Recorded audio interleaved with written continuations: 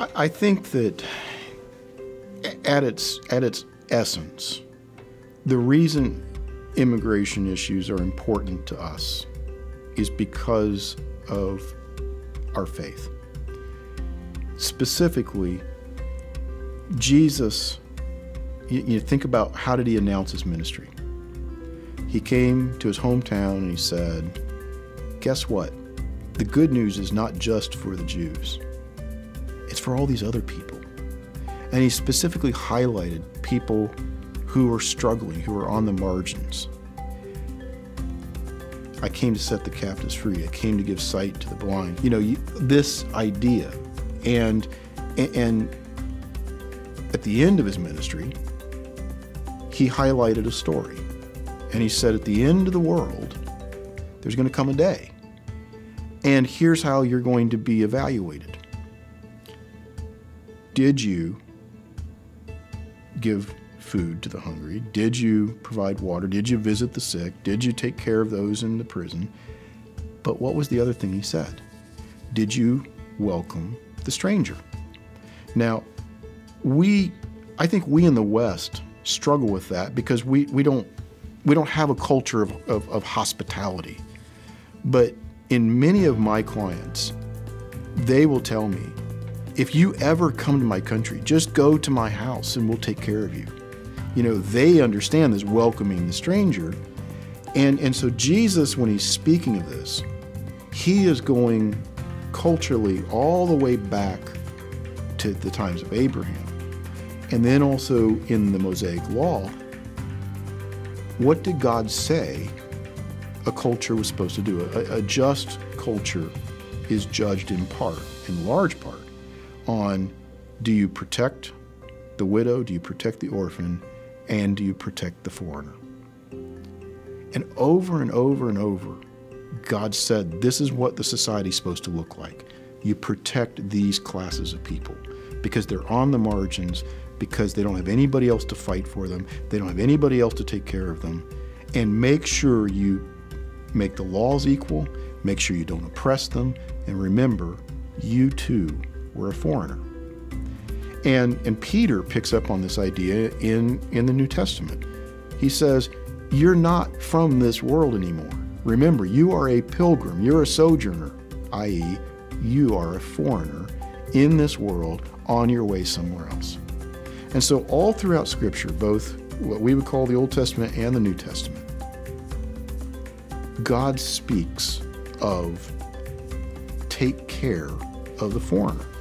And I think we've lost that in many ways. We've lost the biblical narrative of how God looks at foreigners and how God looks at our obligations to foreigners.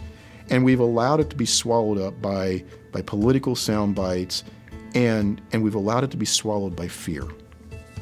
And the fear has been absolutely pervasive since 9/11. And when you look at it and when you start to think about it, God specifically says, I am not a God of fear, and perfect love casts out fear. And so we are a people of grace. That is the entire essence of who we are as Methodists and as Christians. We believe in the grace of God and in the love of God. And so we have an obligation to live out our lives, not in fear, but in grace and in love. And we have an obligation not to exclude people, not to shun people, not to try to kick people away. We have an obligation to include and to welcome and to shelter. And so that's, to me, the faith that we hold. And God is demanding of us. I mean, if you look at that passage in Matthew 25, there are a bunch of people that said, oh, we know you, God, we love you, God. And Jesus says, who are you? You didn't feed me, you didn't clothe me, you didn't visit me, you didn't shelter me. Oh, well, what are you talking about? Well, look here. When you did it to the least of these, you were doing it to me. And when you refused to help the least of these, you were refusing me. I think that's a terrifying idea, that we could stand in front of God and he says to us, how could you ignore me? How could you turn me away? You say you love me. You say you're my people. You say you're people of grace. You say you're people of love. And yet you acted in fear and in prejudice, and you acted not in grace, but in judgment and condemnation. And I tell people all the time, I don't ever want to stand in front of God and have him say that I was more concerned about the status of someone's documents than I was about the status of their soul. And I think that's the heart of our faith. It doesn't matter how they got here. You know, I look at the Great Commission. It says, go into all the world, teaching them my commandments and baptizing them in the name of the Father, the Son, and the Holy Spirit. And look, I'm always with you. Okay, we have a command to go, but guess what? God's brought the world to us.